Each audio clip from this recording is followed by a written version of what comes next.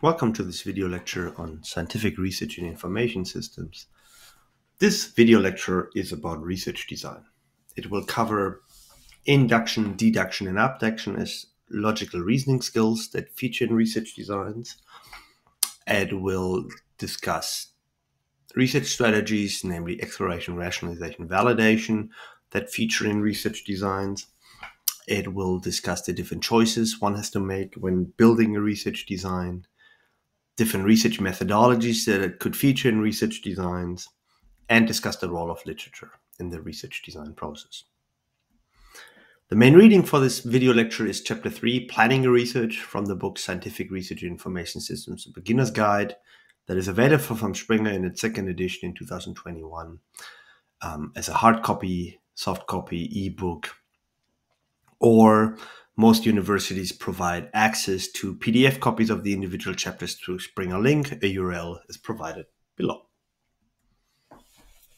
Research design is the process that we undergo to figure out how a study can answer a research question.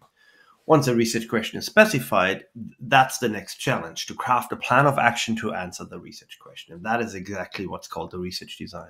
So it is a blueprint for the collection, measurement, analysis of data suited to answer the research question. And as such, it usually involves a combination of different reasoning skills, these being induction, deduction, and or abduction. These reasoning skills feature in different strategies, namely exploration, rationalization, validation, who could either be the focus or appear in combination in different research designs. We start by explaining induction, deduction, and abduction. Induction is a form of logical reasoning that involves inferring a general conclusion from a set of specific facts of observation. We are moving from observing particulars and trying to derive more general premises from these. So we use it to develop and formulate tentative hypotheses and propositions that declare general conclusions or theories based on a limited set of observations. So we do use it to infer theoretical concepts or patterns from observed data or known facts, and that way generate new knowledge by proceeding from particulars to generalities. As an example, consider that we can make observations about all life forms on the planet Earth, and all those that we have seen, and it could be millions, depend on liquid water to exist. From there, we can offer the induction that all life forms, including those that we have never seen or that we don't even know yet, will depend on liquid water to exist. The problem with induction is that the inductive argument itself can never be proven or justified through the induction. And moreover, inductive arguments can be weak or strong. The induction, I always hang pictures on nails, and therefore all pictures everywhere must always hang from nails, is a weak induction, probably because the observation is too limited or the generalization is too broad. Induction offers a useful pathway and a very well accepted pathway for constructing new theoretical explanation or hypotheses, because these conclusions are often based on educated predictions because we have some limited set of observations. So when I study a phenomenon in a limited set of cases, and I always in these sets of cases found a particular relationship or pattern to be at work, then I can develop the tentative proposition that this pattern Z is related to the phenomenon X in general in this or that way. An opposite so to speak, reasoning strategy is called deduction. That's a form of logical reasoning that involves deriving arguments as logical consequences of a set of more general promises as predictions about a set of observations. So we deduce a prediction as a conclusion about a specific instance from a general premise. This is we use deduction to develop predictions, expectations in the form of hypotheses or propositions. And in so doing, this is probably the most common approach to science. It's called the hypothetical deductive model. The theory is treated as a premise, and we derive some not so obvious conclusions as hypotheses that offer our predictions about what is likely to occur. If this and this is true, then this and this should happen. And these hypotheses are then tested and revised if necessary by comparing it to empirical data in experiments or anywhere else. As an example, if we take the premise that all men are mortal and we observe that Socrates is a man, we can deduce that Socrates must be immortal. The problem with deduction is what is called soundness and validity. We can proceed in deduction logically sound, but still end up with invalid deduction, namely if the premise is incorrect. For example, if we say only quarterbacks eat steak and John eats a steak, therefore John must be a quarterback, this is logically correct, but still invalid because the premise, only quarterbacks eat steak, is wrong. Induction and deduction are both important to many scientific processes. What is important to realize that one is not better than the others. They both have their own advantages and disadvantages, and neither is sufficient or complete. And a third accepted way of reasoning is what is called abduction, the process of making sense of an observation by drawing inferences about the most possible or most likely explanation. Now, what is important is that abduction is not a process of logical inference or deduction. Instead, it's more like a trial error set for a satisfactory explanation about an observation after the fact. So we can call it educated informed guessing. We observe something and then we ask ourselves, what is the most likely explanation for what I just observed? And in so doing, it is a creative process more so than a logical process. It is an operation geared towards the creative discovery of entirely new ideas without being bounded by logical modes of thinking through justification or formal inference. Here's an example that shows you how you can reason about this similar set of phenomena in very different ways. And the phenomena here is beans, and they have a particular color, and they are in a bag or near a bag. Yeah, so beans in a bag. In induction, we would move as follows. We could make an observations like this set of beans here are from this particular bags, and the beans are all white, and then derive at the induction that all the beans from the bag are white, including those that we haven't seen. In deduction, we would move from a premise to an observation. The premise might be that all the beans in the bag are white. And then we predict basically that any beans taken from the bag must be white. Yeah, so we move to an observation, a set of beans from the bag, and deduce that the beans must be white, and that we could then test by looking at the beans. In abduction, we could have a rule such as the beans from the bag are white, and we could have an observation. There's a bunch of beans, and they are white, and they're near the bag, and therefore the most likely and most possible explanation is that the beans are probably from the bag. So I'm not arguing that these are good or valid scientific explanations here, but hopefully you can see how these forms of reasoning proceed in quite different ways. Why is this important? It's important because good research involves different strategies, namely exploration, rationalization, validation, and they involve induction, deduction, and abduction to a different extent. In exploration, very often we use inductive reasoning strategies. We explore a phenomena and then maybe develop patterns or more general observations from the specific facts. In rationalization, we very often proceed abductively in that we search in rationalization for most likely or most plausible explanations. Validation, on the other hand, very often involves deduction, namely the development or derivation of a way of testing the predictions of a theory by comparing it against observation or other types of data.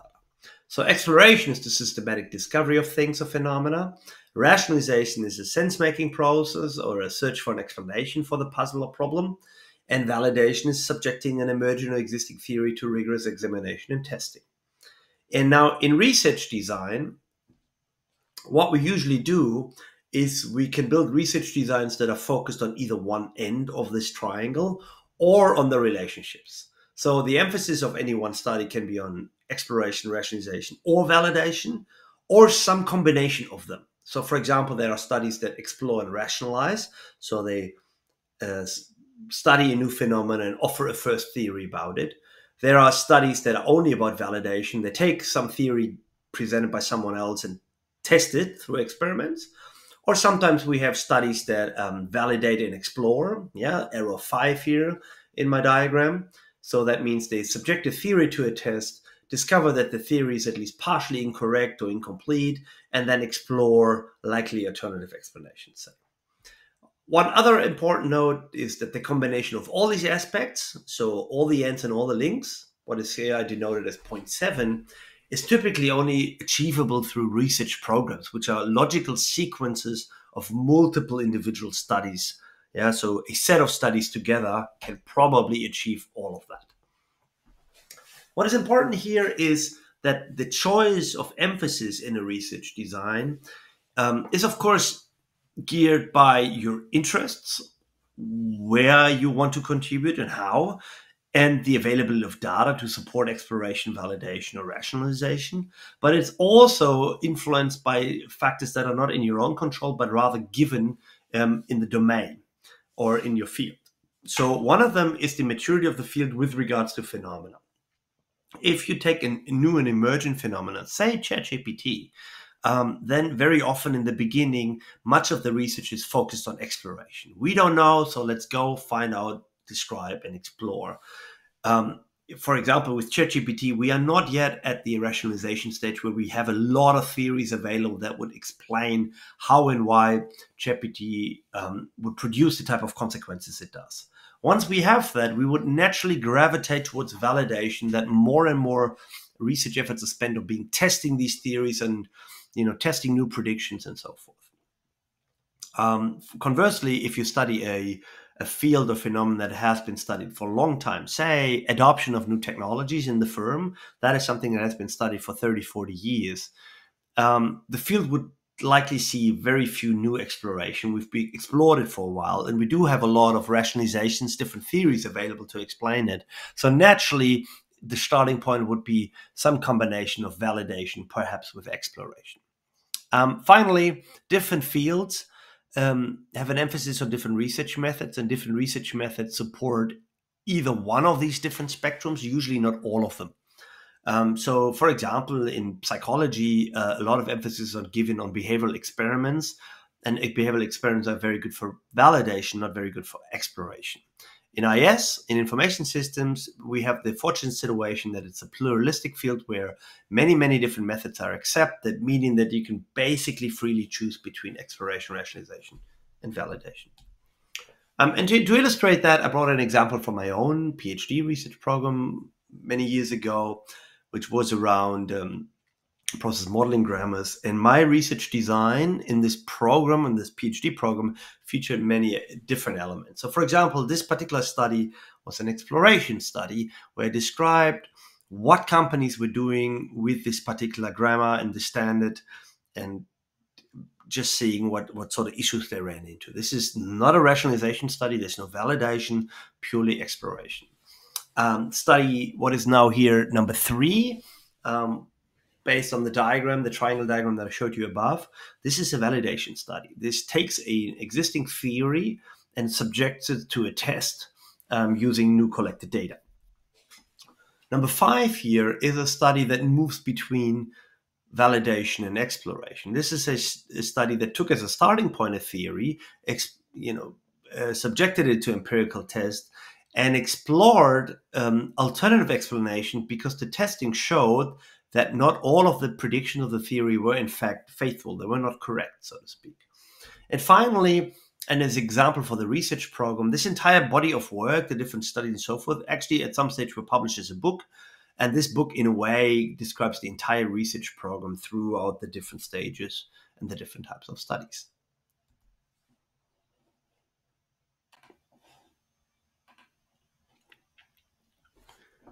The next step is choosing a research design.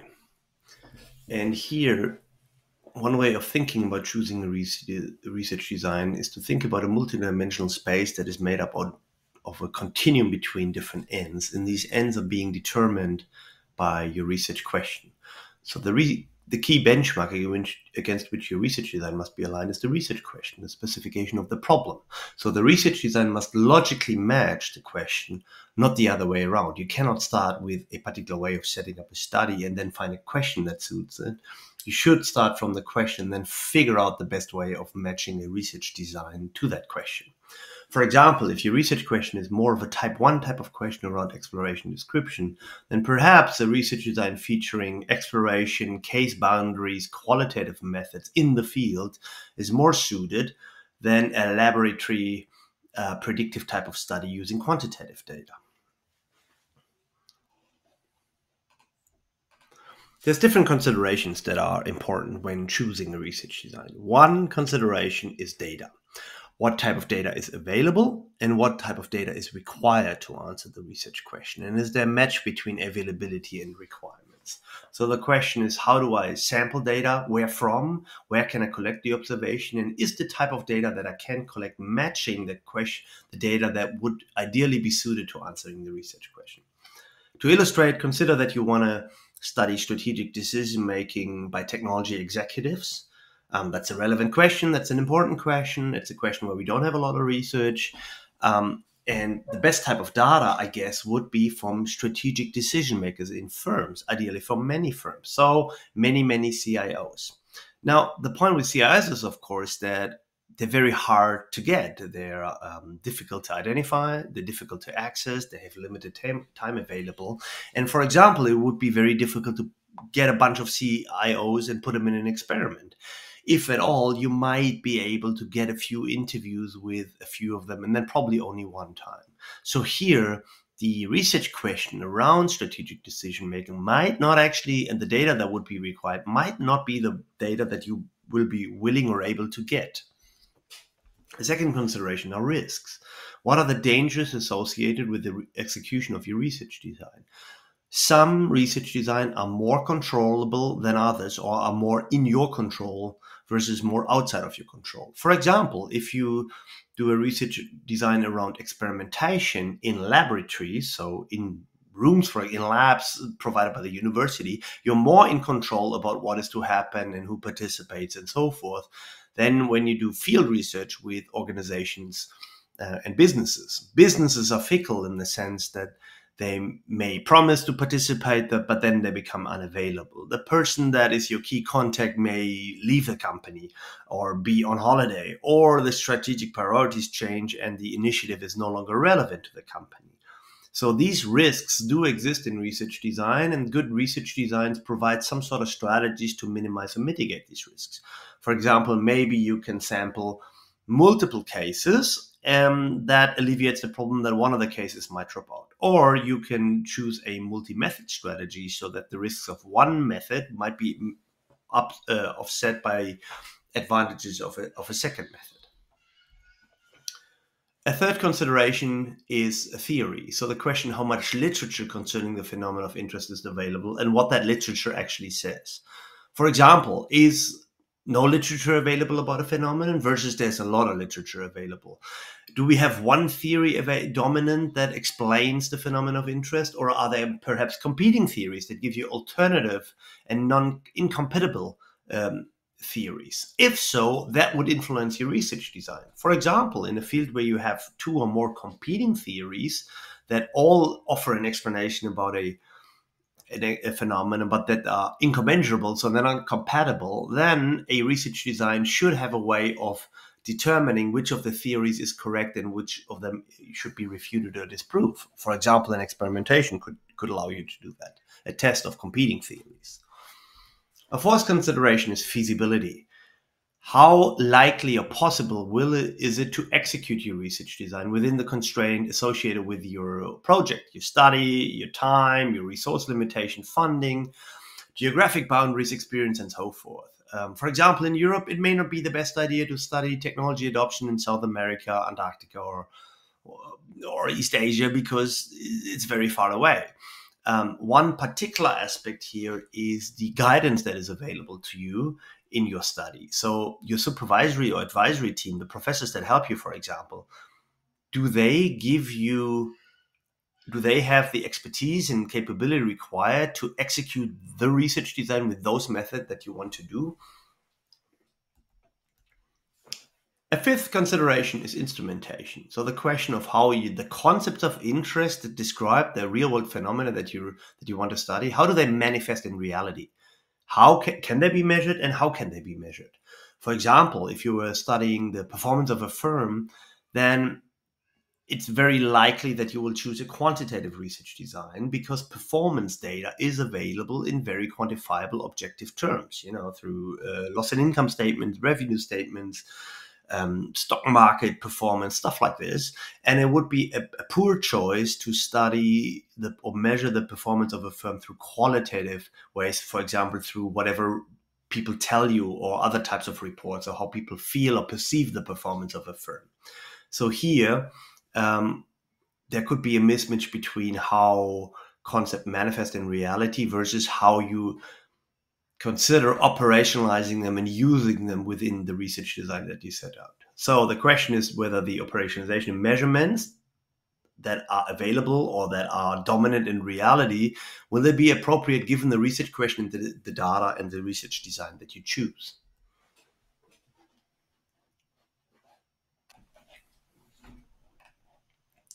The next aspect we need to consider is what's called the research methodology. This is probably the most critical choice to be made in research design. The research methodology specifies the procedures for data collection and analysis carried out in a research study. So this is it concerns the question of how are we going to get evidence to rationalize, to explore, or to validate whatever we're trying to do. There are basically 5 main types to consider: quantitative methods, qualitative methods, design science methods, computational methods, or a combination of these methods, which are called mixed methods. Quantitative methods describe research procedures such as experiments or surveys that are characterized by an emphasis on quantitative data. So these procedures have a focus on numbers, so to speak. That means in these procedures, we approach phenomena by gathering quantifiable evidence about them and rely on the statistical analysis on this quantifiable numerical evidence to generate valid, reliable, general claims, and ideally across many cases or different experimental groups. So this emphasis on quantitative data means, of course, that we collect data about quantities of something, and the numbers are meant to represent values or levels of constructs and concepts. To give you an example, in quantitative methods, we would think about a concept such as happiness as a number on a scale from very unhappy to absolutely delighted, where very unhappy could be number 1 and very delighted could be a number 10.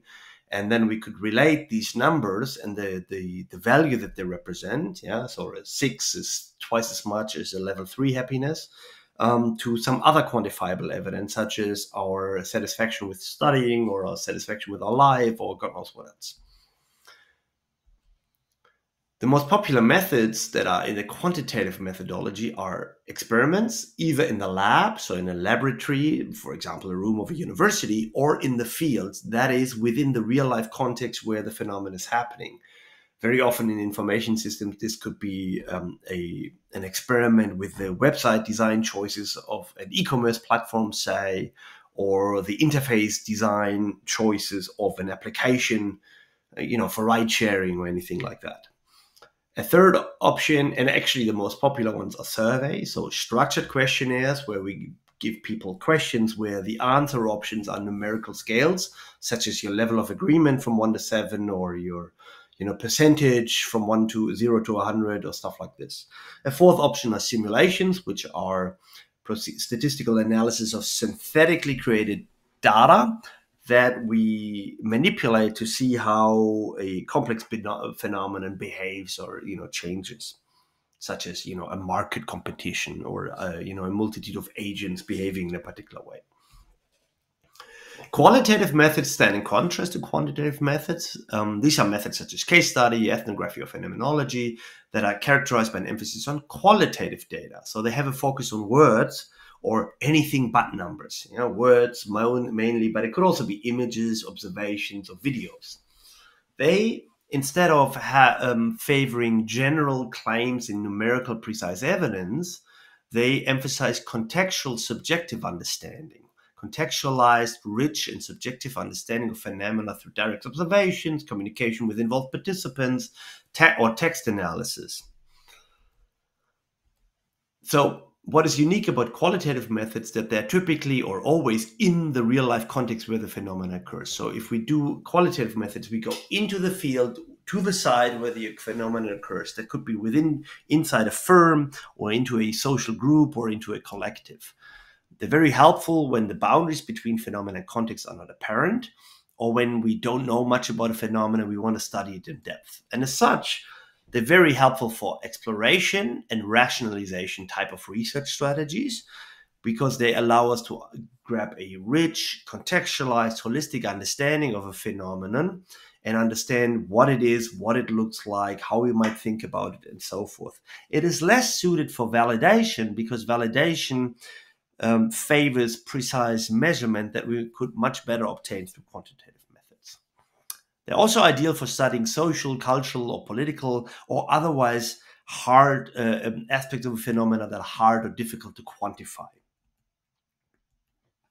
The most popular methods in IS that we will cover are case studies, so study of cases where something interesting is going on, grounded theories, ethnographies, so immersive situated observations, or interviews, and we will cover all of these. A third set of methods are what are called design science methods. These are research procedures that have an emphasis on building and evaluating novel and innovative artifacts. You can think of algorithms, procedures, methods, or applications that are as outcomes of the research process. And we have an emphasis here on the construction of the artifact and the demonstration of its utility. So these procedures don't have a focus on number of works necessarily, but they do have a focus on artifacts. This is a very unique or type of research paradigm, because we are not proceeding empirically necessarily, but we want to create a new artifact. So we're designers in a sense, and the creation of the artifact is the way through which we're contributing new knowledge to the body of scientific evidence. These artifacts are meant to be useful and fundamental. The basis to design science research is the fact that information systems is unique in that it is both a social science and an artificial science, so a science of human-created, artificially constructed instead of naturally occurring objects. And in design science, the interest is thus on how are these artifacts created and how can they be designed and changed so that they can improve on an existing solution to problem, or perhaps provide a first solution to a new problem. And so it goes back directly to these ideas of Herbert Simon. It considers different types of artifacts, so these could range from new languages or vocabularies to models and frameworks, methods and processes, algorithms or prototypes, or even complete systems, softwares or applications, or complete design theories at a very abstract level. A fourth type of method are what are called computational methods. This is an emerging type of methodology. These are procedures that involve the use of digital software tools for research activities, such as data generation, data processing, data analysis, data pattern matching, data discovery, or interpretation. So computational methods rely on algorithms in the software to somewhat augment or automate otherwise manual activities, and they rely on digital trace data as their input. So digital trace data means evidence of activities and events that are logged and stored digitally online. You can think of cookies, click streams, commentaries, content, stuff like that. One example here is a study by Brian Pentland, Emma Vast, Julie Ryan-Wolf, who used electronic medical record data from 57,000 patient visits to 4 dermatology clinics at the University of Rochester over the course of a year. And they noticed algorithmically, through algorithmic analysis, they identify changes, dynamics, and certain patterns in this data, and they could reason about what was going on during these patient visits. And the point of this example is to show you how computational methods really expand the scope of human research activity beyond the limit of what would otherwise be humanly possible. So, for example, you can't follow 57,000 patient visits over a year across 4 clinics manually. It's next to impossible to do manually. These types of tools, they're different. They're different kinds of tools. And one way to think about it is by differentiating augmentation from automation tools. So some software exists that carries out algorithmically certain research steps, data generation, process analysis, basically autonomously, so with little to no human intervention or oversight. Text mining tools, sentiment analysis tools, pattern recognition through machine learning, or in fact ChatGPT, who generates outputs autonomously in response to a prompt or a query. That would be example of automation tools. Conversely, there are also augmentation tools, so research software that complements and amplifies but not supplants human activity. Latent semantic analysis software is such an example. That is software that allows you to parse and interpret large bodies of text, so really thousands and thousands of documents. But the eventual interpretation of that content, of the latent semantics in that text, is still up for a human to process. Finally, a fifth choice in methodology would be what are called mixed methods. So these are procedures that are combinations of different individual methods in either sequential, so one after another, or concurrent fashion, so in parallel. Traditionally, mixed methods usually involved a quantitative and qualitative strategy, for example, a survey with a case study or an experiment together with interviews. But more recently, we've also seen a mixing of design methods with qualitative or quantitative methods, the mixing of different computational methods, or the mixing of computational methods with quantitative or qualitative methods. We mix methods for different purposes. And just to mention two of them, the most common one is what's called triangulation. Triangulation basically means that you use different methods to study one phenomenon and you hope for the same insight. So a convergence of results from multiple methods, because that way you can show that these insights that you generate are really robust. A very different purpose would be one of complementarity, where you take one method to elaborate, enhance, and illustrate and clarify the results that you obtain from another method. An example would be here that you run an experiment and you get unexpected numerical results, and then you use an interview with experiment participants to figure out what was really going on and to seek an alternative explanation.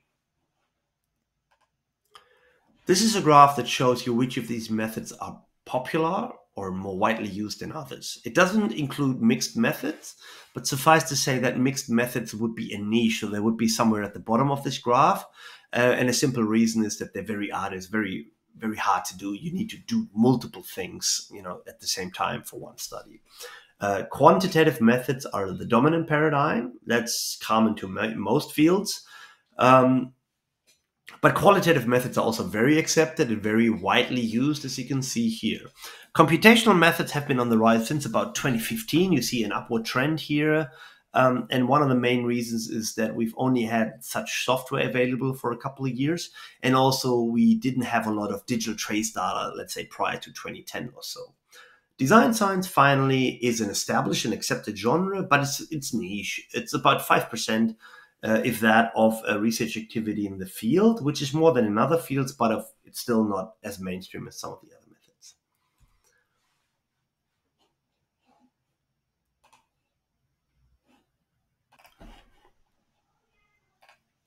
A final aspect to consider about these methodologies is that they have different strengths and weaknesses, and these strengths and weaknesses may match to certain requirements that are imposed by your research question or some of the constraints that are around you.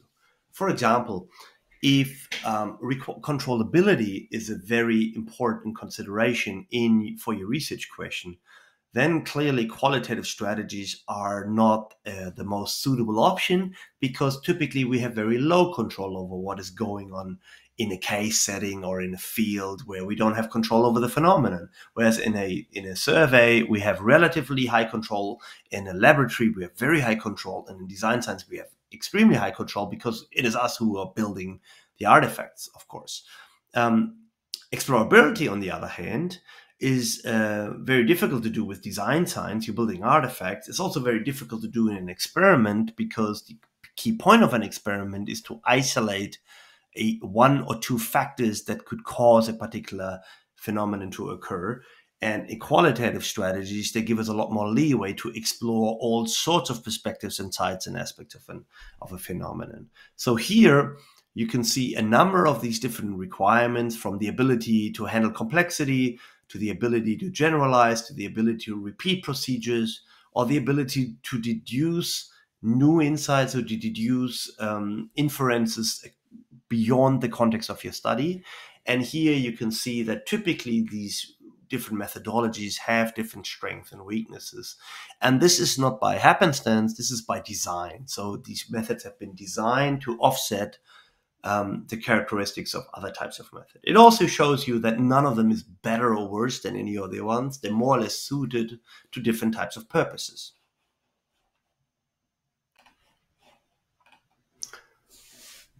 The final aspect in choosing a research design that we want to discuss here is the role of literature.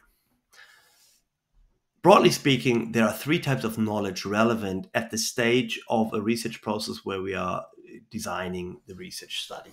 First, knowledge about the domain and the topic of interest. Second, knowledge about relevant theories and available evidence. And third, knowledge about different relevant methods that you can apply to develop new knowledge, build artifacts, or articulate new questions. So irrespective of what you are doing, you hopefully see here that you need a lot of knowledge already at the stage of doing a research design. It is important to understand what, as much as possible, about the domain and phenomenon. It is important to understand how much literature we already have available and what that literature actually says.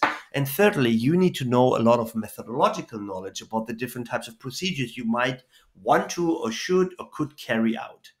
What does it mean? This means even when you're planning the research very early on, knowing the literature is really, really important. It informs the extent, type, and nature of your potential research problem.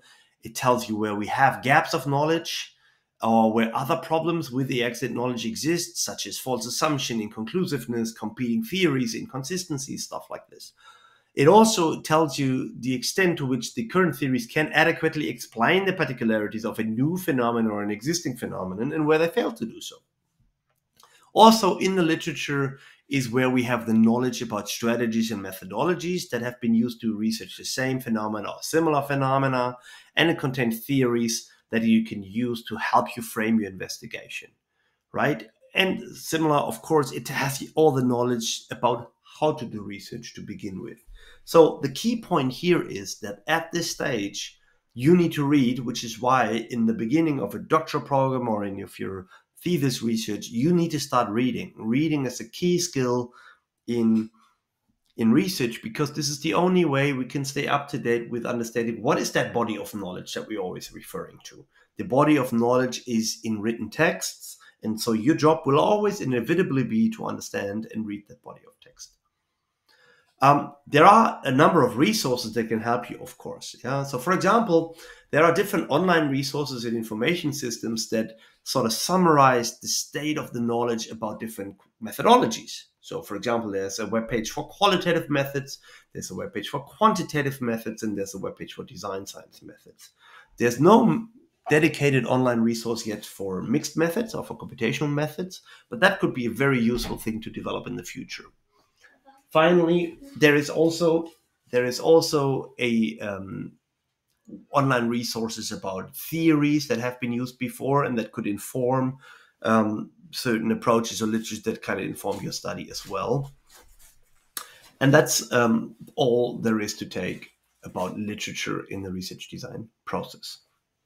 So in this video lecture, overall, we talked about the role of induction, deduction, and abduction to research design, strategies of exploration, rationalization, validation, research design choices and important considerations, different methodologies, and the role of literature.